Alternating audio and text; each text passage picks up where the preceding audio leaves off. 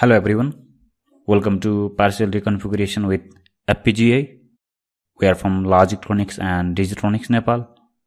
We will teach you about partial reconfiguration with FPGA design tools in this. And in this course, we will cover a few more sections. Let's see the section overview here.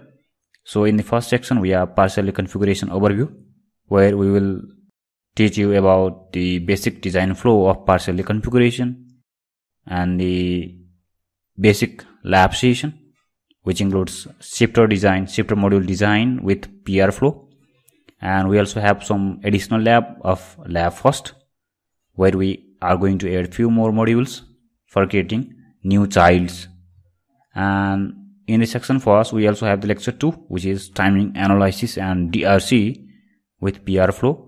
So we are going to analyze the timing and all the connection settings, DRC checkup, and we also have lab 2 of X4R, which is crypto algorithm. Actually, this is just the light version of X4R.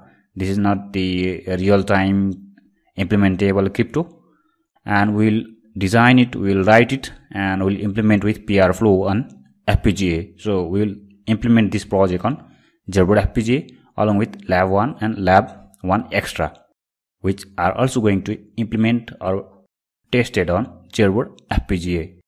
So section 2 is debugging with PR flow, in which we are going to learn about and know about the debugging methodologies like integrated logic analyzer and virtual input output. We'll use these two tools, debugging IP or let's say tools, in lab 2.1. And we also have the extra lab where we are going to add few more modules or childs for the debugging project.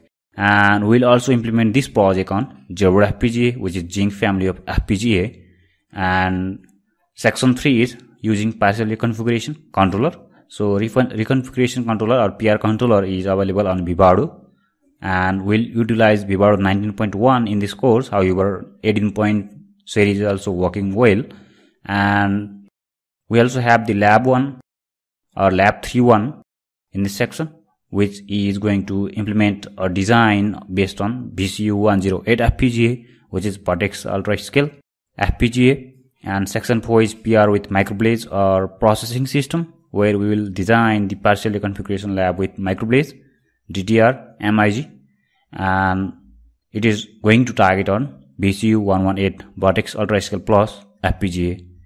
And the section 5 is PR flow with Xilinx Ultra Scale Plus, where we will talk little bit more about Ultra Scale Plus architecture, and we'll also do some one lab with VCU 118 FPGA.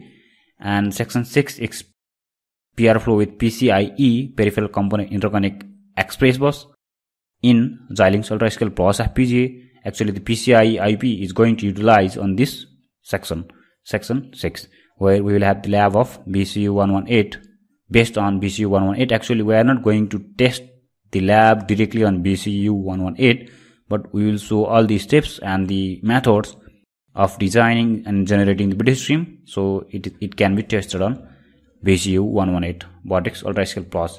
So the bonus section consists of bitstream relocation and few more other references, links and books for partial reconfiguration. So guys, this is all in our section overview. And on talking about the course outcomes, or after completing this course, you'll be able to know about the partial reconfiguration flow and understand the partial reconfiguration wizard tools and methods with Xilinx Vivado.